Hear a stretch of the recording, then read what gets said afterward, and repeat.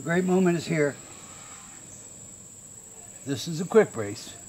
As simple as it looks, you got actually 7 parts to this that you got to be aware of. That arrow points forward, not towards the tail, but towards the nose. This brace actually has 6 angles, so your helpful friend with a coat hanger, have them cut the grass.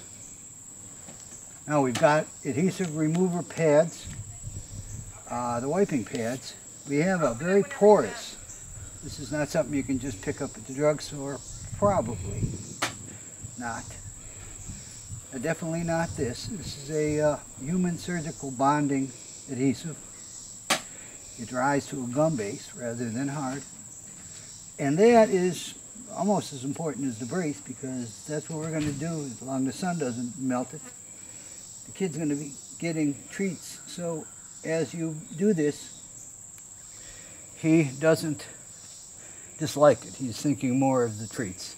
Okay, bring the kid in. I hope I didn't miss anything.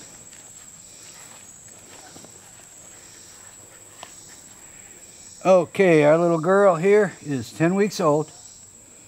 It's been 10 days since her crop. It's healing nice. Remember using the QuickBrace. The vet put the QuickBrace on right after surgery. The ears accelerate healing. Her stitches came out this past week, so they were in about 7 days. We didn't have any post-healing necessary. If we do, and when we do, we simply wait a few more days before we worry about putting a brand new brace on. She's had 1 brace. This is her 2nd brace. That's artificial ear stance.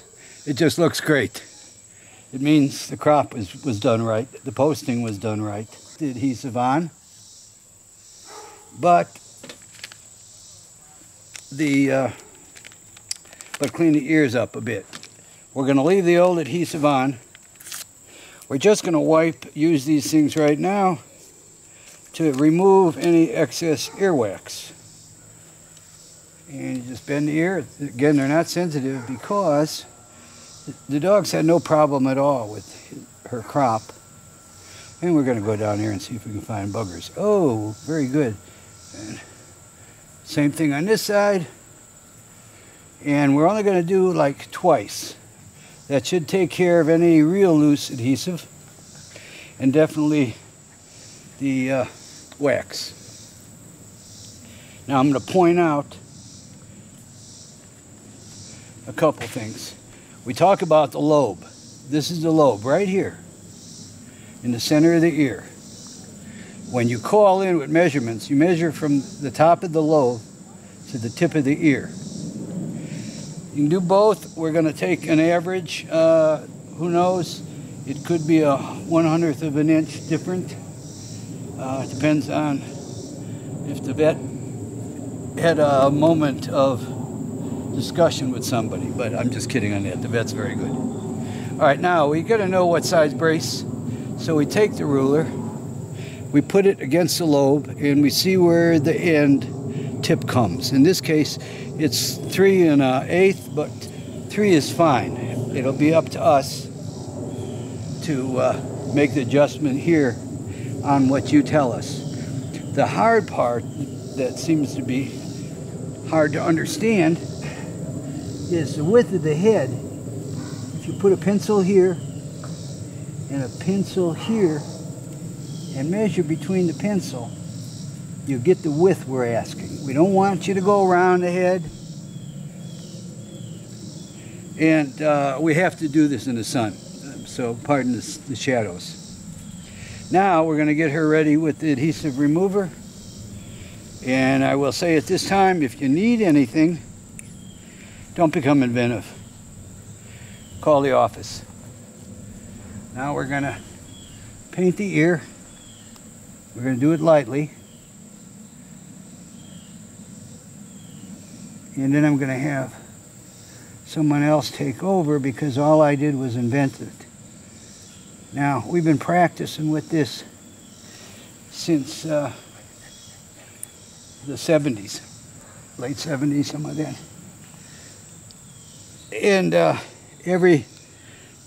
all the changes, tape, adhesives, type of adhesives, time in the ears, the brace design, and remember the brace has 6 angles. You have to duplicate it.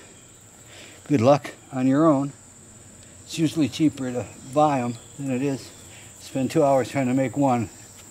All right, now she's being a good girl. She's being a good girl, so we're going to give her a treat. Ooh, treat. Now we teach all our dogs that this means treat. Treat. Oh boy. We want her to think of all the good thoughts. Again, now you see this pup. This will be its second brace. And my assistant here is going to apply the adhesive to the brace. Again, it's not how thick, but it definitely you want it completely covered. You also want to wait after you get it done until it dries. And actually what we usually do is do the brace first and let it just sit so it has more time to dry. Now at this point in time, the absorbent tape is doing what it's called absorbing tape. It's absorbing the adhesives for a better hold. Now you do this and you might have to wait 5 minutes, maybe 10 minutes if you're like in Anchorage and it's cold. But obviously in the sun. See, another piece of cheese. It's a good girl. It's being very good. I wouldn't sit there while this was being done. Now, when you check your ears, touch them. If you don't get adhesive on your finger, and I pressed, then it's ready to apply. And if it's the same thing on the brace, it's ready to be applied.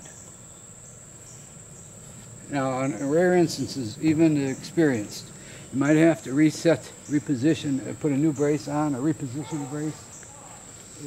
You have to go back to the pre-adhesive stage when you do that. And remember, this brace goes a 1/4 inch above that little lobe. It can't touch the lobe. If you let it touch the lobe, it's going to irritate the kid's ears. If you put it on wrong, Carol, without taking the brace off, show them how you take off the brace by grabbing the ear and how you peel the brace back. Make sure it's the side that the camera can see. Okay. All right, you reach to the bottom while you're holding your thumb somewhere above it and peel it back like you would a Band-Aid, and do it quickly. And that's all it takes. And of course, you're talking about 3 days, a week, maybe even 10 days. It depends on how good your dog is. But if your dog hasn't had a hassle about some of the strange things that they put on them after surgery, it should be no problem.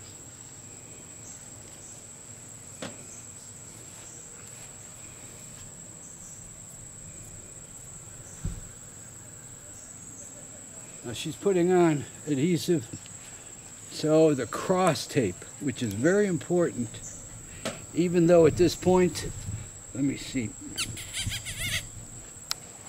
even though it looks like she doesn't need them, little one, okay, she does need them.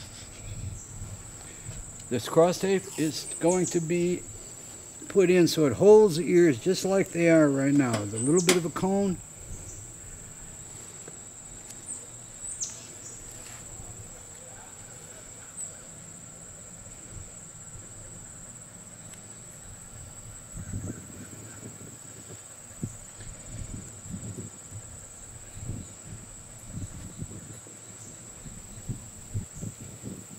All right, now what we want, hold her little head up for me. When she alerts, she's going to pull these, hold this, she's going to pull her ears up a bit. We want to see that after it's all done. We don't want it resting on the ears like this. So by noting that there's some lift still, you know you got it on right. Now there's no more adhesive. She's not going to put any adhesive on the back side of the ear. This is just to cover the adhesive tape and kind of a sandwiching effect. And, yes, give her a piece of cheese. That's a good girl. Hi, girl. Oh, that's good. Sweet girl. I just want some cheese. You see, she doesn't dislike her mommy for doing it, holding her still so she can't run away. Now, I may make a noise again. Oh, what a pretty girl. Okay, now we're going to put the masking tape on, not duct tape. And the art of the system, we're teaching a dog ear stance without making it uncomfortable, is not to put pieces of galvanized rubber from the tires on her ears, or some thick, easily acquired, especially medical tape. Medical tape will weigh so much more than that little piece of. And all we're doing that for is in case we've got, in our case, her litter mates, she has a buddy she plays with. And actually we've had entire litters, 8 and 10 out playing, and they can keep the brace. Now we see here, we're looking at it again, and there's a little bit loose here. Make sure you get that all in correctly. All right, and make sure the lobe isn't being touched on both sides. Great. It's a good girl. We're sorry, honey. And given a piece of cheese, we can say, She's done. the end.